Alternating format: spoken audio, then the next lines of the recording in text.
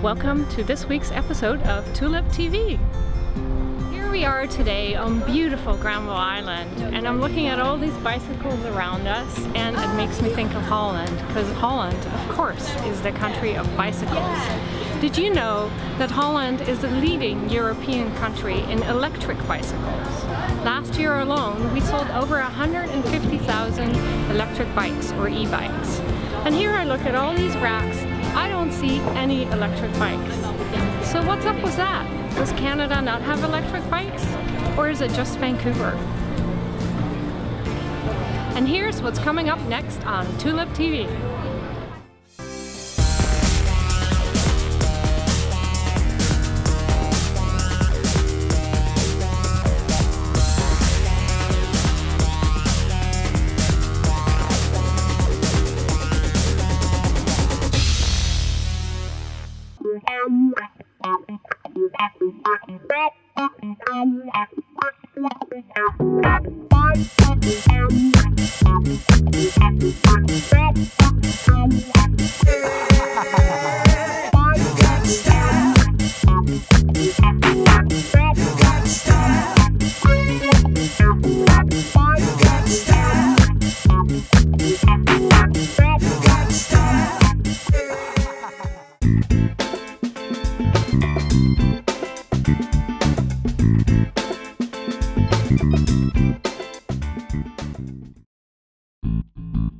This program is sponsored by Dutch, the full-color English language magazine about the Netherlands and its people, at home and abroad. Canada to Leave is the online community for the Dutch living in Canada and the Canadians living in the Netherlands. Canada to Leave, wherever you live.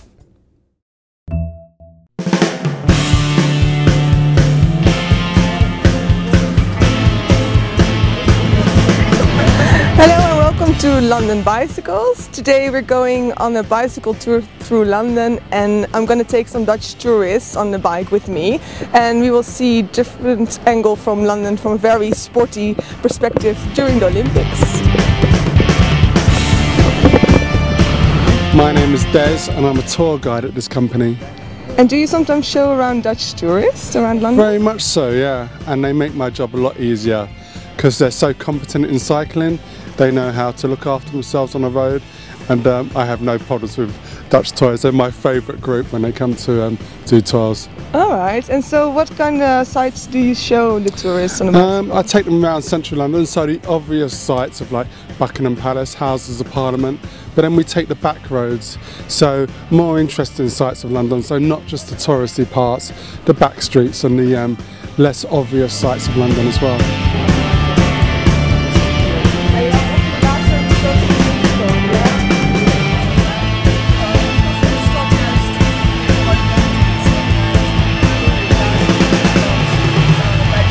Hi, can you tell me who you are and what you do here? My name is Anka, and I'm just visiting here, a little city trip for about 5 days, and just seeing the tourist highlights and trying to soak up some of the Olympic feel, I guess. So. And why did you choose to go on a bicycle tour? Well, I did one in Malaga in Spain, and my sister lives in Madrid, and she does this. She's a guide there in Madrid. Well, she used to be. And it's just a fun way to see the city, and it's a fast way. And you can take the bus tour, but then you get stuck in traffic. And walking tours, you know, though you don't see as much in 3 hours as you would on a bicycle. So.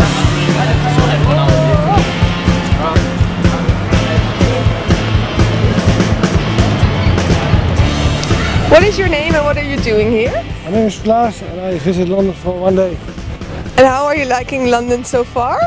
It's very nice. And what have you seen so far? The London Eye and the Big Ben, and yeah, we have nog 1 day. Dus.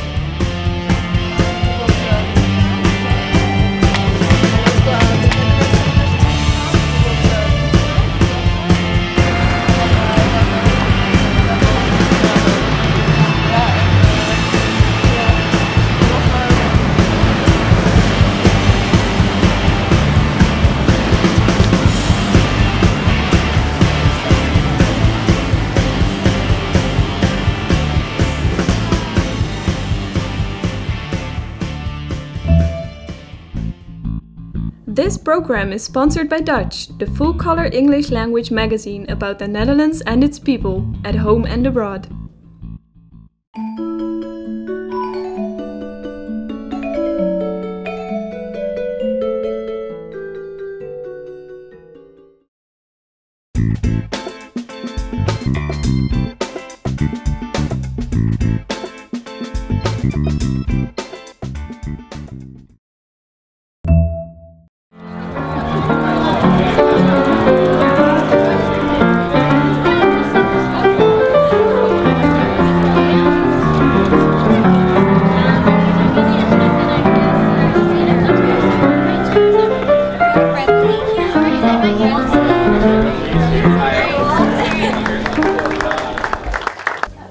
Thank everybody for taking the time to, out of your pleasant Vancouver evening, to come to what we think is a really pleasant location. The Dutch, as most of you might know, has been around for 37 years. And for us, over those 37 years, we've gone through a number of what I like to call reincarnations.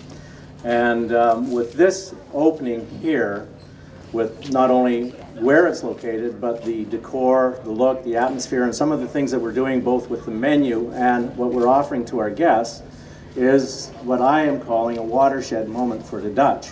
I'm the guy for Tourism Vancouver that when I see somebody on the street looking a bit lost, notwithstanding I'm in the tourism industry, I like to walk up and ask them if they need a hand. And more often than not, I'm asked two questions. One, where can I find washrooms? But secondly, where can I find a good restaurant? More specifically, where can I get breakfast? And this convention center expansion project is no exception. I was here in my office a few years ago when they put the first pile drivings in, and to see this neighborhood develop in the form of businesses, having Club 16, having Mahoney and Sons, of course the convention center, a hotel across the street, it's really becoming a neighborhood and a place where people want to congregate, not only locals but visitors as well. And they're going to love coming to the Dutch. It will be a place where people will enjoy for many years to come. And to Bill and your team, congratulations. This is a fantastic addition to the neighborhood. We wish you great success on behalf of the 1,000 members of Tourism Vancouver. And we look forward to welcoming you and the Dutch team to our membership in the very near future. Thanks very much.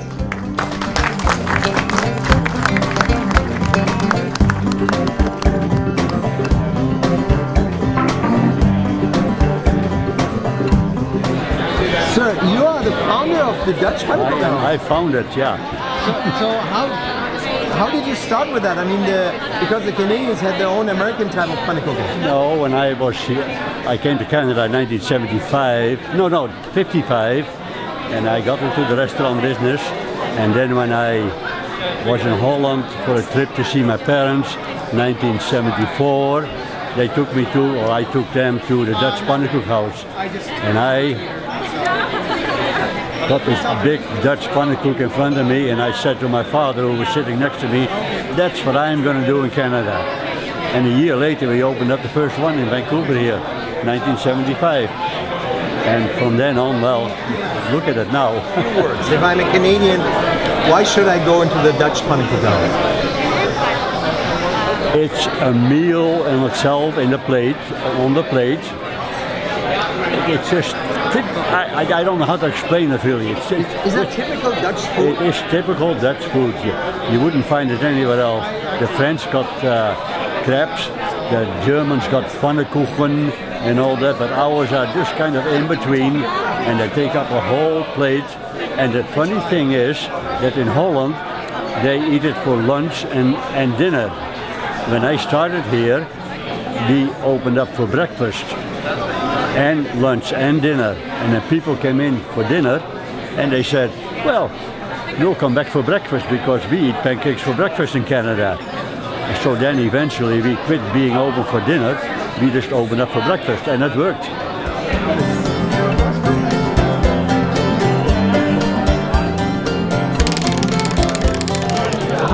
come you focused on this location with the Dutch? Oh, I think that's an easy question to answer. I mean, take a look. We've got a $1 million location, a restaurant with $1 million view. So many people come by, very, very popular spot. It's funny, just in this last week there must have been probably 24 Dutch people that were here on vacation, and maybe as many German folks, along with all kinds of people from all over the world. I think it's an excellent location for us to be at. And so how come the design inside, it looks very unique, and is it a new direction where the Dutch is going?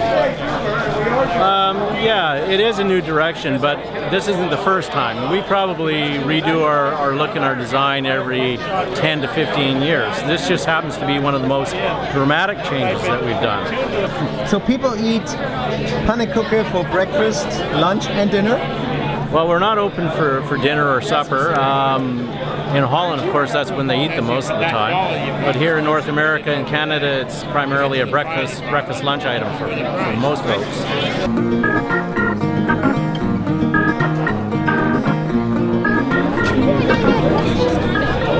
So how many people did you already draw?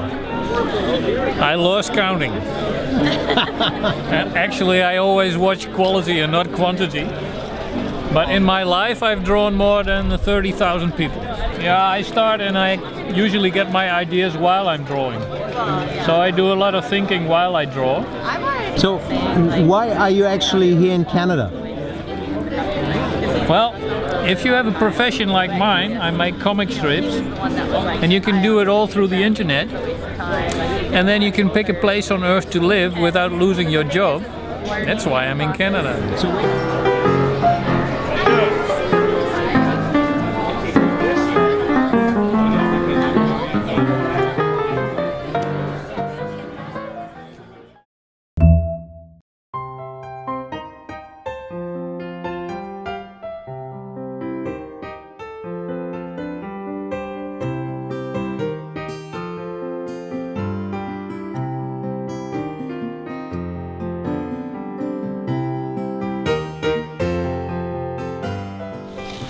I'm Harry Jongerden, and I'm the garden director here at VanDusen Botanical Garden.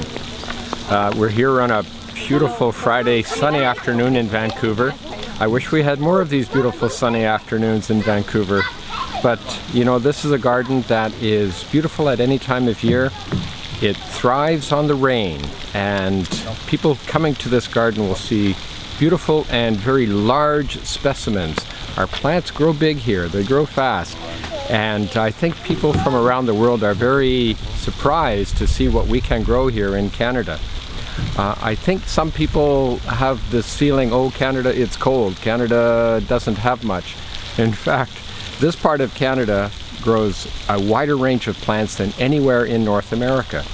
So I boast a bit about this. Of course, I have no control over climate, but this garden is in a very beautiful part of the world, and we think we represent the best that this part of the world has to offer. Now, VanDusen is a botanical garden, and that means that we have an educational mandate. A botanical garden has to do with education, with plant conservation, with display, that is, it has to look good, and also scientific research where gardens have the resources to do that. We are different from display gardens, that is, the gardens that are beautiful. I love them too, but they're beautiful just to look beautiful. Don't we all love those gardens too? But this garden, I like to think, both looks beautiful and it has that educational mandate. We're here to teach people about plants, about the importance of plants, and really about the importance of healthy ecosystems to everything on Earth. Without healthy ecosystems, we're not going to have these plants we love, and without healthy ecosystems, we're not going to do so well either as humans. Well, you know, over the years the garden got more popular, more people coming, and we realized we really didn't have the facilities to receive them, well, people want to have a meal, don't they? People want to experience a garden and have other things to do. And we decided we needed a new welcoming facility. And so we decided back in 2005 to build a new visitor center. From the very beginning, when our garden was first created back in 1975, there was something here called the International Sculpture Symposium. And artists came from around the world and created a permanent sculpture collection for us out of stone. And, you know, right from the earliest days, we have had an interest in, really a focus on art.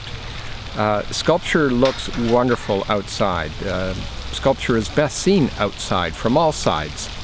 And we have a continuing program. Today we have new sculpture. Some wonderful things have been happening in the garden. An African art show, an African sculpture show over the last 3 years. This year, something quite different. We have something called earth art. And earth art is a name that some people use. It's a type of environmental art. And we have brought, again, like in 1975, we have brought international artists to VanDusen to create earth art for us. Now, earth art takes as its inspiration nature, and the artists use natural materials to create their art. It's a little different from that stone art of 1975. That stone art is still here many years later. Earth art can look beautiful for days, merely days, because living things will die, living things will wither. We have a wide selection of earth art here. Some will last many years. We have a piece just installed here that's intended to last and change over 200 years. We also had something created here by Niels Udo of Germany, which is an ephemeral piece. Ephemeral meaning it will last only a few days. It looks gloriously beautiful, very briefly, and then it's gone. So this is an art form quite different from the art of the past. I think artists created art and wanted it to last. The earth artists have a different philosophy. They are, with the creation of their art, commenting on nature, commenting on the, I think, fragility of nature. If their art disappears, I think it bothers these artists much less than the typical artists of the past. We have, you might say, a new member of the family here at VanDusen. Vancouver has a beautiful tropical conservatory that is a garden under glass. It's been here since the late 1960s, and it was going through a bit of a struggling period a little while ago due to construction, Olympic construction, and so on and so on. And it gave the park board here in Vancouver an opportunity to look at how that Bloedel Conservatory was operated. And I think what everyone concluded was that it should be part of VanDusen Botanical Garden. Now it's some massive structure. We're not moving it here, but you know, it's less than a kilometer away. And now visitors to our garden can also go over and see this under glass tropical garden. I think every botanical garden wants a conservatory. When the weather's bad, and that could be hot in some climates, here it tends to be the cold and wet season. Well, we've got a beautiful place to go to get out of the rain, out of the cold, and we're very happy now to be connected formally with the Bloedel Conservatory.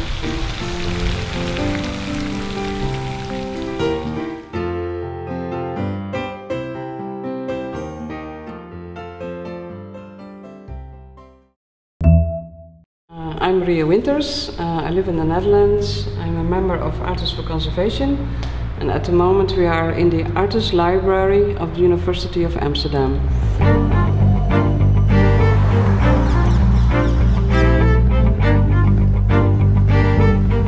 Ja, de hele bibliotheek begint hier, want dit is het beeld van Westerman, en Westerman is de oprichter van het dierentuin, dus Artis. En dus in dit gebouw hebben we dus allemaal boeken, dus over dieren. En dus een van de belangrijkste werken is van Buffon, En dat is een encyclopedie over dieren en geschreven in 1760. En ja, verder hebben boeken voor de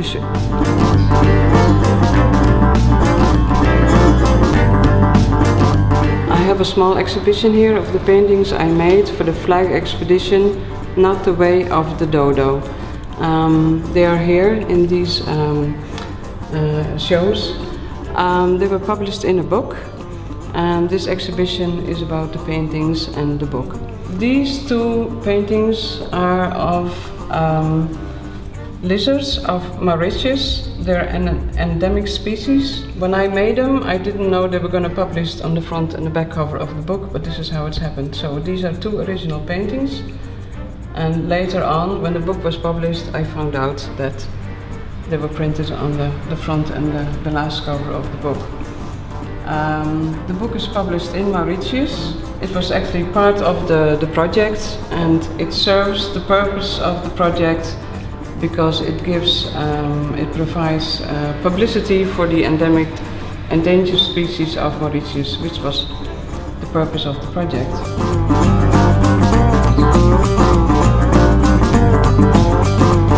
Okay, this is the dodo. Many people would know the dodo of the movies, but may not know exactly where the dodo came from.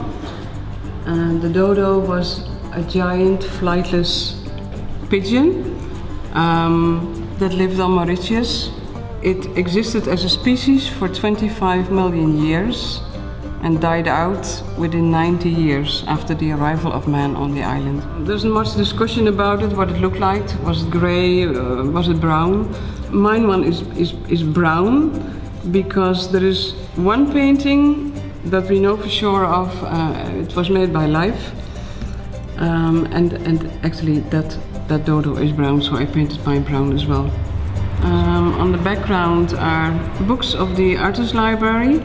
So for me, the dodo is a sort of a study object, but also a beautiful bird that I try to revive in my painting.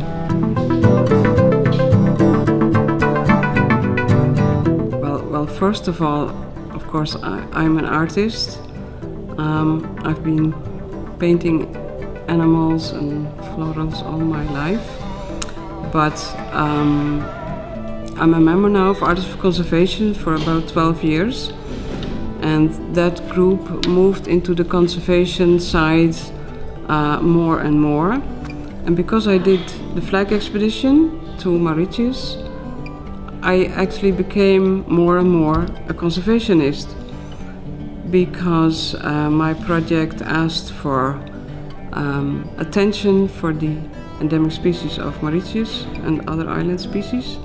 And it works great. I get a lot of positive reactions from people. The Artist Library had the idea to have an exhibition here because they are also selling the book that was published after my project to Mauritius. One of the species of Mauritius has a special connection with the Artist Library because here in this library is the only picture in color that was made of the Mauritius blue pigeon. I'm going to Vancouver because the annual festival of Artists for Conservation, they asked me to come over to do a lecture about my project in Mauritius, so I said yes, of course, I'll come over. One of my paintings is on display as well there at the show, and I'm also doing 3 workshops for kids to give attention, to ask for attention for biodiversity and island species. There will be workshops for kids from 3 to 10 years old. So there's the workshops for the kids, the lecture about Mauritius and my paintings, and I'm also doing live demos.